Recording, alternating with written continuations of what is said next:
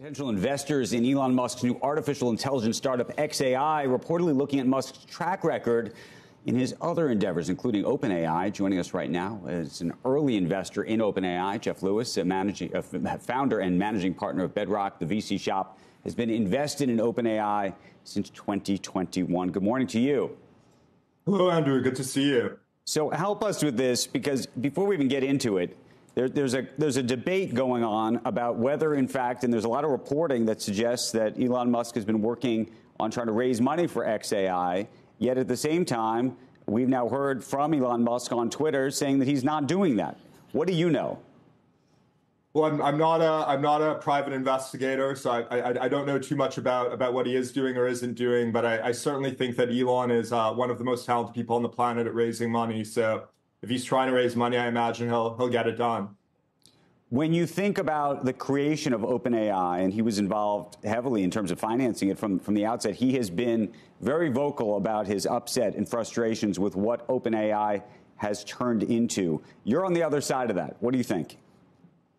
Well, look, I mean, I think the reality is there was some sort of a power struggle there with Sam Altman and Elon. I don't know the specifics of it, and quite honestly, I think what OpenAI is turning into is just absolutely phenomenal. I mean, you're talking about a product with ChatGPT that I think has something like half the active users that X has today for a product that was launched just over a year ago.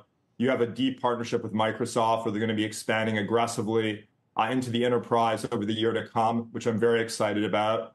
And you have a company that's on a path to a true technological breakthrough with AGI over the many years to come. So frankly, I can understand why Elon might be a little bit upset. I mean, I think he's, again, one of the most brilliant people on the planet. I think the big question with X.AI is this going to be the original vision of OpenAI of being a non-profit endeavor, or is this going to be for profit? And if so, how does it actually make money and compete with OpenAI, which is already really hyperscaling on the monetization side? That's what I want to ask you about, the scale piece. Not just the scale piece, but also the development piece.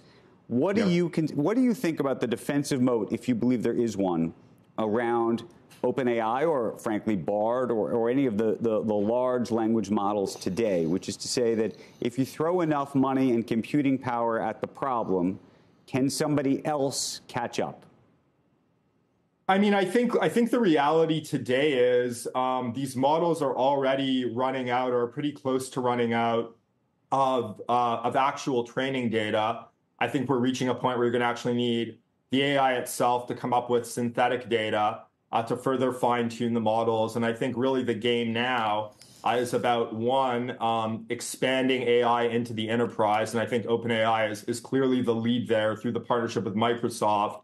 And two, seeing who can actually iterate on the models with a lack of new training data. I'd say, Andrew, my concern about X.AI, if I was looking at it, is I think the idea conceptually of using all of the X data as training data for a model, it's conceptually very interesting. But if you double click on what's actually on X, I mean, look, there's a lot of news, and you all are the best in the business on news, so they can train it on giving you great news.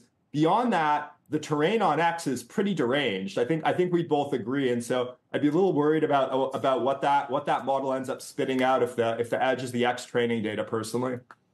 Well, the other piece of this, and I remember speaking to Elon about this at the DealBook conference back in November, is the idea that there's a lot, and I don't know how you deal with this. Maybe it's all fair use, but a lot of folks have been putting copyrighted material on X for a very long time. They take the best quotes, and that's always been done on a fair use basis.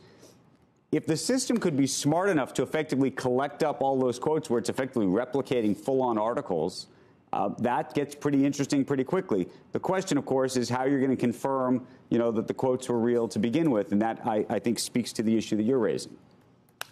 Yeah, I mean, there's going to be probably a lot of litigation here. We'll sort of see what happens. I think the copyright question is fascinating, and yeah, I think it's going to be a long road.